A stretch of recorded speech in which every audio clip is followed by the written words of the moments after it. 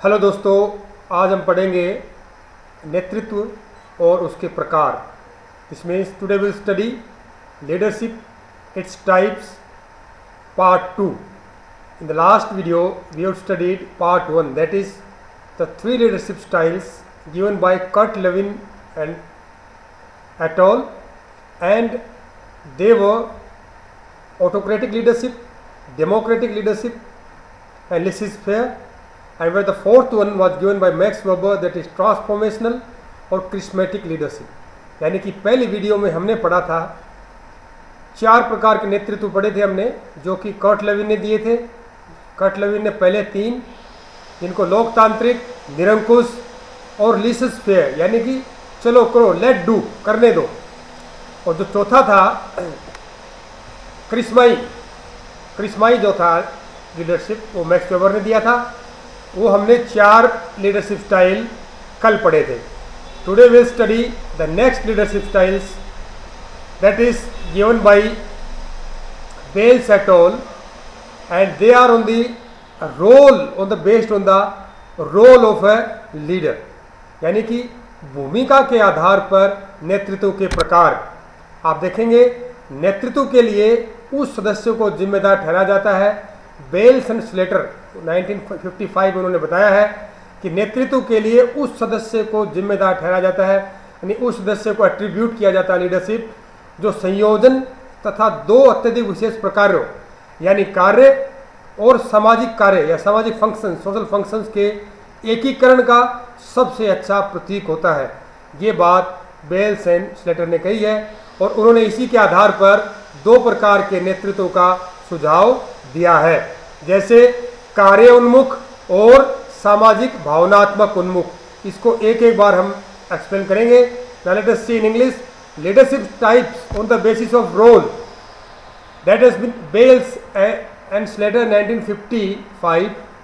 They said leadership is attributed to that member who best symbolizes the weighted combination and integration of the 2 more specialized functions, that is task and social functions.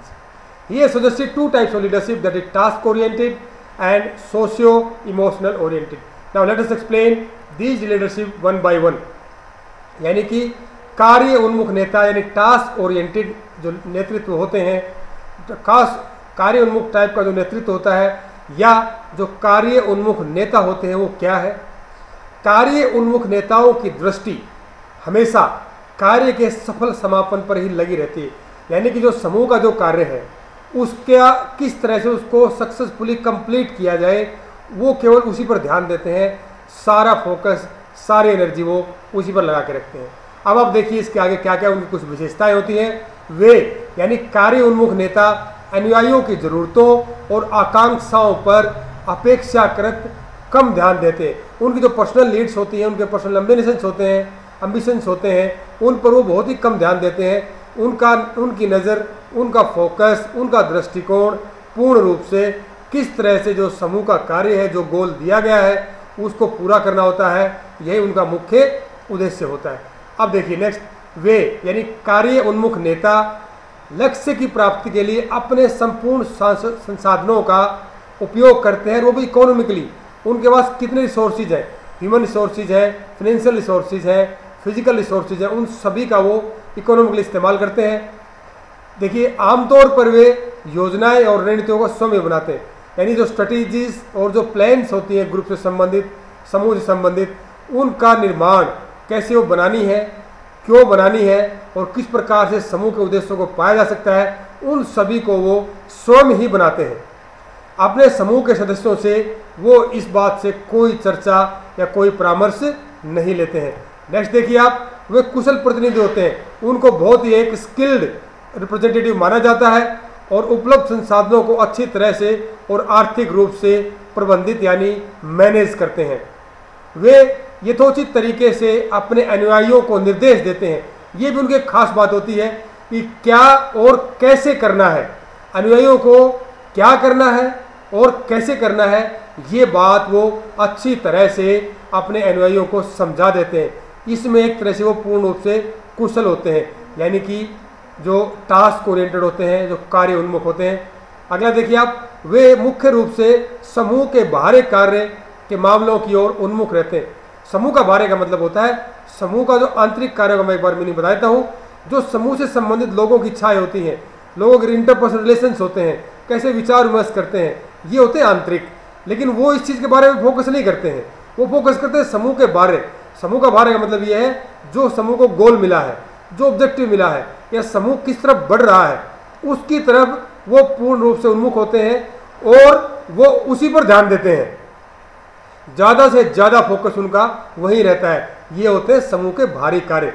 इस प्रकार की शैली, यानी कि आप देखोगी task oriented जो शैली है, लीडरशिप की शैली है, दैट इज वहाँ पाई जाती है वो शारीरिक श्रम वाली नौकरी, ब्लू कॉलर जॉब्स, जहाँ पर शारीरिक श्रम की आवश्यकता होती है, वहाँ पर टास्क ओरिएंटेड टाइप की जो है लीडरशिप की आवश्यकता होती है। या रक्षा क्षेत्र में जहाँ पर प्लानिंग स्ट्रेटजीज वहाँ पर तैयार करने के लिए कुछ लीडर्स के पास पूर्ण सूचनाएं जो होती हैं, और जहाँ पर गुप्तता, हमें एक सीक्रेसी रखनी होती है, वहाँ पर इस प्रकार की शैली पाई जाती है। और जहाँ पर सुरक्षा सर्वोपरि हो, क्योंकि अगर इस टाइप की शैली में ये माना जाता है कि अगर नेता सूचनाओं को अगर शेयर करता है तो वो सूचनाओं को लीक होने का खतरा रहता है। इसलिए उन सूचनाओं को लीक होने से बचने के लिए इस प्रकार की नेतृत्व की शैली अपनाई जाती है, और वहाँ पर ये उपयुक्त भी होती है। दिट is very important also there, ये इसकी वहाँ पर जरूरत भी होती है। अब इन सभी को एक बार इंग्लिश में देख लेते हैं। Let us C task oriented. The task oriented leaders have their site set on the successful completion of the task at hand. Whatever the task or goal they have at their hand, the major focus they have on that only. They pay relatively lesser attention to the needs and aspirations of the followers or the group members. That is secondary or very less important to them. That their main focus is what is the outcome of the task. They pool their maximum resources towards the attainment of the goal. Whatever resources they have, that physical resources, financial resources or human resources, they pull together so that they can come out with the best and latest outcomes and its shortest possible time. They form plans and strategies almost single-handedly. They don't seek any suggestions or requirement from the group members. They plan their strategies themselves and they keep them to themselves, and he or she does not like to discuss with the group members.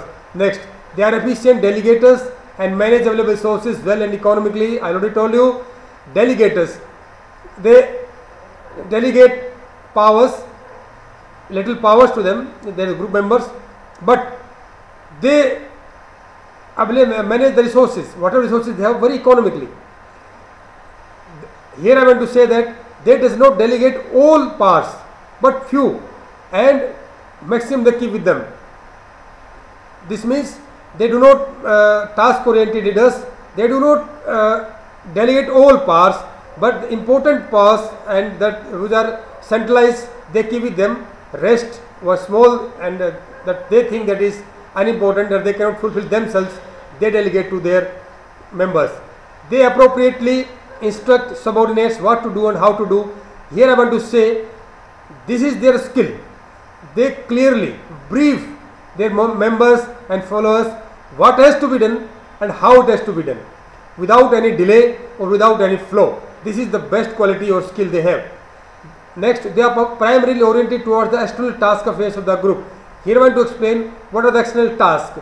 External task means task or activities which are not directly deals with the members of the group. This means, let us understand first internal task. Internal tasks of the groups are the aspirations, needs, desires, behavior, interpersonal interaction of the group members is the internal task. Suppose a member or a group feel or fall sick, though they may contact with him or with her, but not fully involved with them, because they are worried about the external task. External task means what is the goal has been given to the group, what is the objective of the group, and it has to be completed within stipulated time. They meet deadlines. This means they are primarily oriented towards the external task affairs of the group. They are suitable for blue collar jobs, and such a leadership is suitable for blue collar jobs where hard work, physical work is need. In defense, where it is very important to achieve the mission and to keep the information secret, or where safety is paramount, where the activities or a group activities where safety is most important, it has been considered that if the members share their plans with the group members, there are chances that plans may get leakage, and finally the goal of the group is defeated. That is the reason at such locations where blue collar jobs, defense, or where safety is important, task oriented leadership is being followed. Now let us see the next. सामाजिक भावनात्मक उन्मुख, यानी नेतृत्व की इस शैली में team के सदस्यों को सार्थक अवसर प्रदान किए जाते हैं। आप देखेंगे इसका नाम बता रहा है सामाजिक भावनात्मक, यानी इस प्रकार की नेतृत्व शैली सामाजिक होती है और भावनात्मक होती है। टीम को प्रत्येक सदस्य की प्रेरणा का स्तर का था उसके बीच आपसी सामंजस्य की डिग्री के आधार पर आंका जाता है, क्योंकि ऐसे नेता टीम के प्रत्येक सदस्य को बराबर और अद्वितीय मानते हैं। They consider each subject as equal and unique.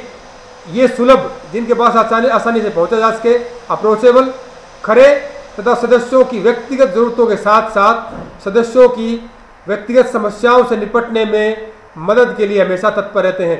यानी कि आप देखेंगे कि किस प्रकार से जो सामाजिक इस टाइप के जो नेता होते हैं, सामाजिक भावनात्मक जो नेता होते हैं, वो जो समाज के जो नेता हैं वे उस समूह के जो सदस्य हैं उनकी व्यक्तिगत समस्याएं क्या है उनको सोल्व करने में, उनकी ज़रूरतों को पूरा करने में। आप देखेंगे कि ये एक तरह से टास्क ओरिएंटेड से जस्ट अपोजिट है। उनका पूरा ध्यान रखते हैं, अप्रोचेबल होते हैं, जो चाहे जब भी जाके उनसे मिल सकता है। सामाजिक पुरस्कार आम बात होती है। जो समूह के सदस्य अच्छा काम करते हैं वो एक सामाजिक फंक्शन ऑर्गेनाइज किया जाता है, उसमें उन लोगों को पूर्ण रूप से सम्मानित किया जाता है। नेक्स्ट देखेंगे, और इस पुरस्कार से वो चाहते हैं कि लोगों के अंदर मोटिवेशन बढ़े, प्रेरणा उनके अंदर बढ़ती है। इस प्रकार के नेता शैक्षिक संस्थानों और कल्याण संघों के लिए उपयुक्त होते हैं और आमतौर पर वहाँ पाए भी जाते हैं। आप देखेंगे कि प्रोफेसर्स, टीचर्स जो होते हैं वो इस प्रकार के होते हैं। वो केवल क्लास को एक परसेंटेज लेके आना, सभी को पास कराना उनका मुख्य उद्देश्य नहीं होता है। उनका मुख्य वो एक मेंटोरशिप का भी रोल प्ले करते हैं, मेंटोर का रोल प्ले करते हैं कि बच्चों की समस्याएं क्या है, व्यक्तिगत समस्याएं क्या है, कैसे उनसे उभर कर आया जा सकता है, उनकी ज़रूरतें क्या है, साथ साथ उनको पढ़ाई भी है, उनकी ये सारी चीज़ों की आवश्यकताएं उनकी पूरी की जाती हैं। इसीलिए ऐसे लीडर्स को सामाजिक भावनात्मक उन्मुख, जैसे आप रेजिडेंट वेलफेयर एसोसिएशन देखते हैं, उसके अंदर ये उद्देश्य नहीं होता है कि हमारा मुख्य काम क्या है। मुख्य उद्देश्य ये होता है कि जो हमारे सदस्य हैं उनके कल्याण को किस प्रकार से देखा जाता है और कैसे उनको पूरा किया जाता है। इस प्रकार के नेतृत्व की सबसे बड़ी खास बात यही होती है।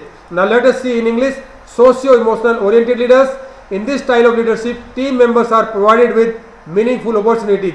अवसर प्रदान किया जाते हैं, opportunities, situations are provided to team members by the leaders. Team is judged bye degree of cohesiveness and motivation level of each member, because such leaders considers each team member equal and unique. It is very important.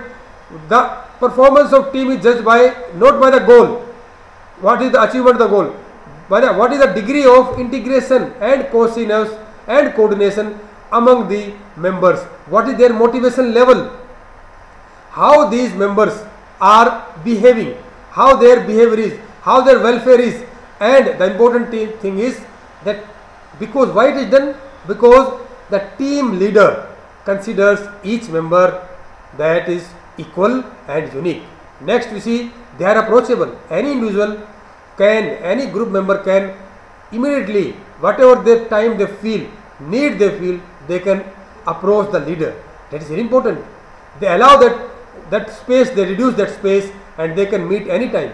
They are genuine and particular about individual needs and even ready to give helping hand in dealing with personal problems. This means if a member feels that they have some certain personal problems, they can come and contact with the team leader and they can provide certain solutions if they have, or they can arrange for solutions. Rewards are common. Such leaders, what they do, they arrange social functions. In these social functions, the achievers, the members who perform better, they are rewarded. That is positive reinforcement. That is very important. This way they take care of the group members' needs. And the last one is they are suitable for and generally found in academic institutions and welfare associations. Very important. In academic institutions, it is very important. It is the academic professors, teachers, JBT teachers, all teachers and PGTs, lecturers, professors, all are socio-emotional leaders. They are oriented this way. Why? They are worried about, not worried, they focus on the group goals also. They focus on the needs of the students. Not only that they get high marks and leave it. No, personal needs, their personality development, their career needs, their physical needs, all these needs that they are setting there when they are studying in the class. The classroom behavior, classroom environment is fine, so that their physical need of satisfaction and comfort can be maintained, so that they can study well, they can become a responsible citizen of country. That is the main focus of the teachers, and this way they are known as socio-emotional oriented leaders. And where welfare associations also, such leadership style are found, resident welfare associations or other associations. Dear friends, it was about the leadership part 2. We have studied today the two types of leadership, task oriented and socio-emotional oriented leadership. हम दो प्रकार के पढ़े, ये bells ने इनको सुझाया था, तो हमने पूर्ण रूप से दोनों वीडियोस में दो प्रकार के लीडरशिप पढ़े हैं, और टोटल मिला के हमारे पास 6 प्रकार की लीडरशिप है: autocratic, democratic, laser-fair, transformational, charismatic leadership, and task oriented and socio-emotional leadership. These are references from which I have taken. You can refer them for other more studies. Thank you friends. Meet you next time. This is my email ID. You can, any suggestions, any critical comments, any complaints, they will be received by me with full heart and open heart, and I will try to incorporate and make some amends if required. Thank you once more.